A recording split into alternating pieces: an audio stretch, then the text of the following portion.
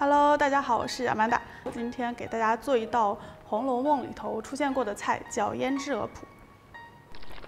这道菜出现在《红楼梦》第62回里，原文是这样的。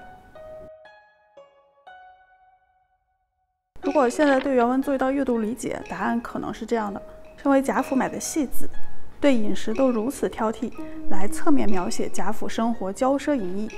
但大家有没有注意到一个重点？挑剔的方官只吃了一道菜，就是胭脂鹅脯，是用鹅胸脯肉做的一道菜。为什么它能在4道菜中胜出？咱们来拆解一下。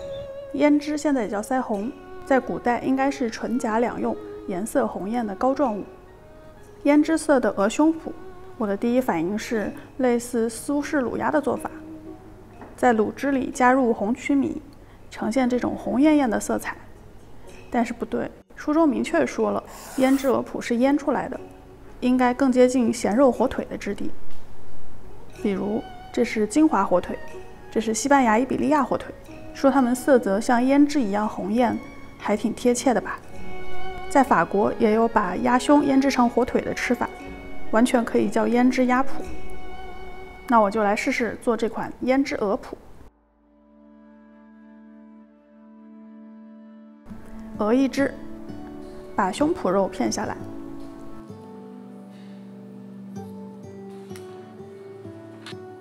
肉最丰满的腿也顺便一起。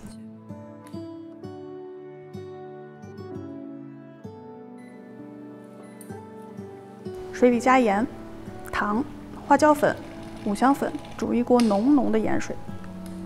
冷却后用保鲜袋来腌制。浓盐水能让腌制过程快速而均匀。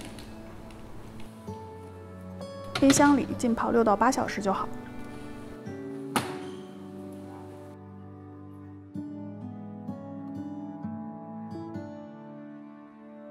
取出后用纱布包裹，棉绳扎好。天气凉快，不超过15度的话，可以挂在阴凉处自然风干。天热的话，可以放冰箱，让冰箱里的冷空气来风干。1到2周后就会呈现这样，颜色变深，肉质紧缩，重量大概少了30%。现在鹅肉的颜色因为氧化比较暗沉，切开看看，里面还是挺胭脂的吧？现在又出现了一个问题，这鹅脯是生的呀。虽然伊比利亚火腿和法式腌鸭胸是可以生吃的，但你们觉得方官会吃这种东西吗？我觉得大概也许是不会的吧。那我再猜猜要怎么吃。春笋去壳汆水，切丝，随便摆个盘，放上鹅脯肉，蒸10分钟。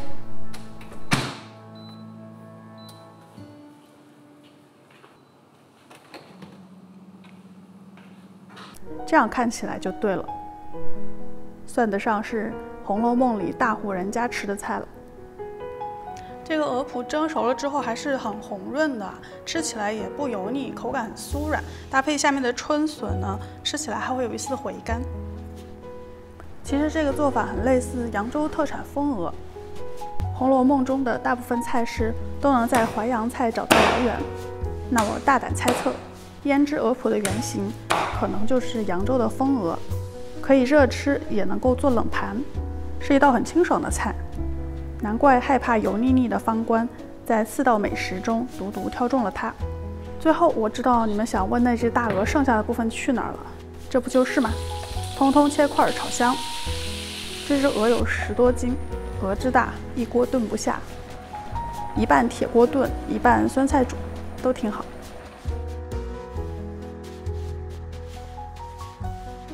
那今天的节目就到这里啦，希望大家喜欢。如果你喜欢我的节目或者喜欢我本人，不要忘记点赞、订阅、关注、评论、转发，投硬币1键3连。YouTube 的观众们，如果你们还想看我做什么菜，请在评论区给我留言。喜欢我的节目或者喜欢我本人，不要忘记点这里订阅我的频道，每周都会更新。咱们下周再见了，拜拜。